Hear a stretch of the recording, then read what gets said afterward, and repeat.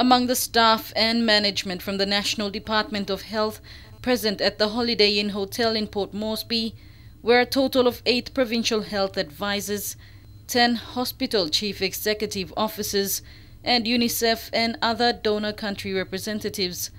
It was a letdown for many of the provincial health workers who came to Port Moresby at their own expense to find out that the launching was postponed there and then. It is now all about working to achieve strengthened primary health care for all and improved service delivery for the rural majority and urban disadvantaged. Mr. Dakulala read Health Secretary Pasco Kasse's speech. He talked about the importance of the policy as it will ease the financial burden on Papua New Guineans. The commitment of this government to free primary health care and subsidized specialized health care complements the current National Health Plan. The free health care policy is one of the O'Neill-Dion government's policies that won favor from Papua New Guineans in the 2012 general election.